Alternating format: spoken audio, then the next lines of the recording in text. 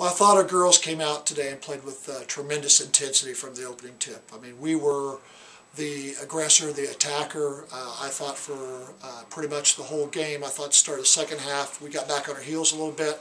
And then after about the 5-minute mark of the second half, we went right back to what we did in the first half. Got tremendous contributions from a number of people.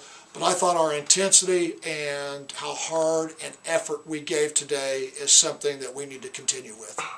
And then looking at some of those players individually, Cherie Williams and Josie Schmidt finishing double figures with 10 points each, and Gracie Gibbs getting 10 boards. Those are pretty key contributors there for your team this afternoon.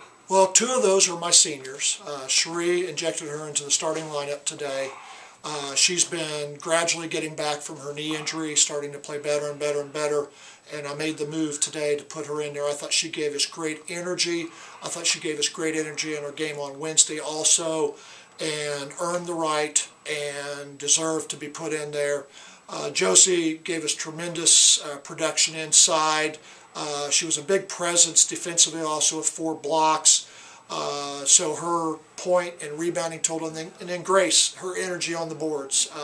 She hit some big shots from us, hit a big 3 there in the second half and things. So just our energy level from start to end was tremendous today. And as a team, out-rebounding Manchester 41-27, and more importantly, finishing with 17 assists compared to only 14 turnovers. You got to feel happy about that. Our concentration and focus today was the best all year, and that led to those numbers there. Again, rebounding is primarily effort, going after it, being determined, having an attitude of not allowing our opponents to get to it. I thought our assist-to-turnover ratio today was tremendous. I thought the girls stayed with what we needed to do to execute against Manchester. Manchester going into today was probably the hottest team in the league, playing as well as anyone. And to do what we did to a very, very good Manchester team says a lot for my players, and I think hopefully that we can continue with that intensity and effort. And this game was obviously important to stay in the hunt for an HCAC tournament berth, but it was more important in a different light as the 9th annual Pink Game, the women's basketball program here at Rose-Hulman, partnering with the Wabash Valley Breast Cancer Survivors Organization to raise some money to raise breast cancer awareness.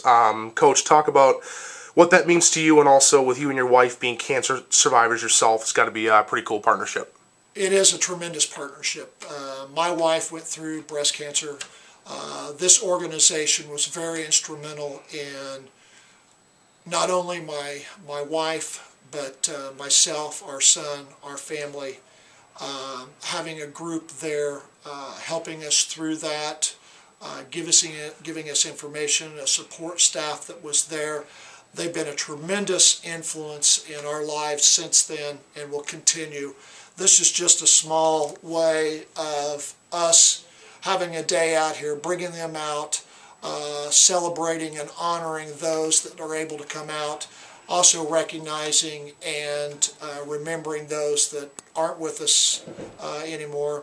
But it's a situation where my players have gotten to know a lot of the women that come out to this, have grown close to them, love them to death, and it's a tremendous thing for that group to come out and be a part of today also.